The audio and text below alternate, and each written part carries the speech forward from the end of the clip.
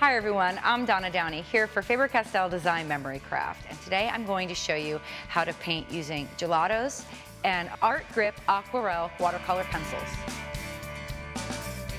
So the first thing I'm going to do is I'm actually going to prepare my surface to paint on. I'm going to be using raw canvas, and eventually it will be an art piece that you can wrap around a canvas board or you can stretch yourself.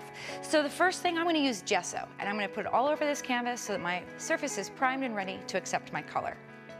So just with a brush, I'm going to put a quite liberal amount of gesso on there. And all this is doing is taking the porousness out of my surface, almost as if it's just preparing so the color will roll across the top. So as you can see, I've prepped a whole nother surface, and I've already got my gesso dry, and I've already started drawing my figure. Now in my original one, I freehanded it, but I know it's not so easy to freehand. So I have a stencil here, and I'm just gonna show you how I just took my Art Grip Aquarelle watercolor pencils. And I just traced the important parts. I went around her hair just to make those lines so I know where her eyes are. I went just to put where her lips and her nose was and to sketch the outline of her face. So my little girl here, she's gonna have brown hair. So I'm just going to use Gelatos Double Scoop, and I'm gonna trace the outline of the lines that I have there. Really cool to note is that because my lines were drawn with watercolor, that means as I start to blend this away, my lines will go away and it will look like it's part of my art, not just an outline. So I'm just tracing this, and I'm really not trying to fill it in, but just get an outline. And I can add mixes of colors in. If you want yours to have turquoise hair, feel free. So you'll see as I add a little bit of water, kind of pressing the syringe here, my brush will start to activate. And then I can start really painting with that color on there.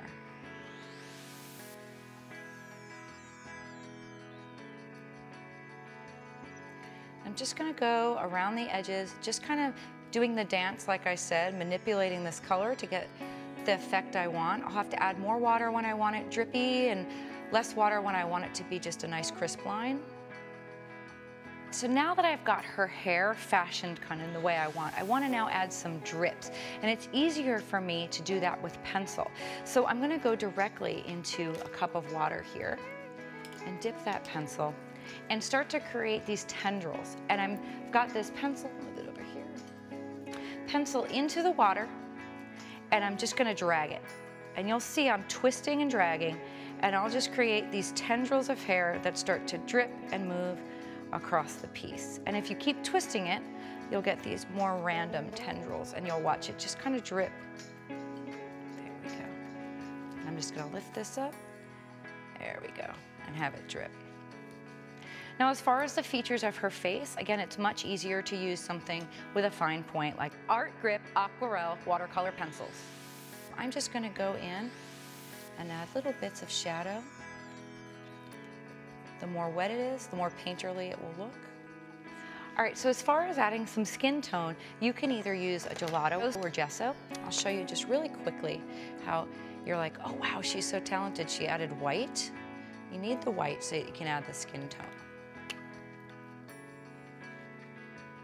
See that add in super quick with just my finger. So you get the point. You're gonna keep shading, you're gonna keep wiping color away and blending it in until you get the look you exactly like.